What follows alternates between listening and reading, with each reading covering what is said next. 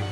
What does effective presentation skill mean to you? Okay, effective presentation skills means that you send a message across and your participants or your people who's listening, they will apply what they have learned.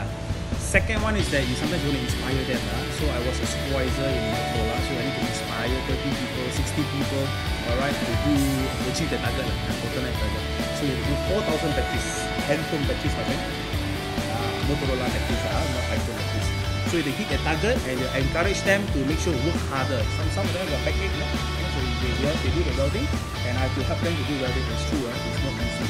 So presentation skills, the first one is very important that you send a message across, the person will be able to apply, and second one, you want to inspire other people.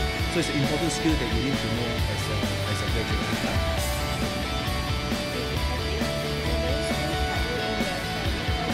Oh, you definitely help me, my friend. If not, you guys won't come and interview me, right? See, I know one. Okay, free one, that's why you call me lah, right? Pay one, you won't call me.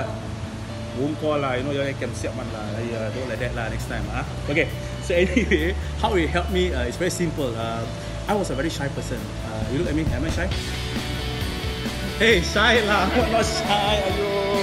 I do YouTube, I'm a YouTuber, so I put at the camera. I don't say I'm not shy. I'm very, very shy. You know, they ask me to do video, I say I don't want at first. I told Cindy I don't want. What's your name?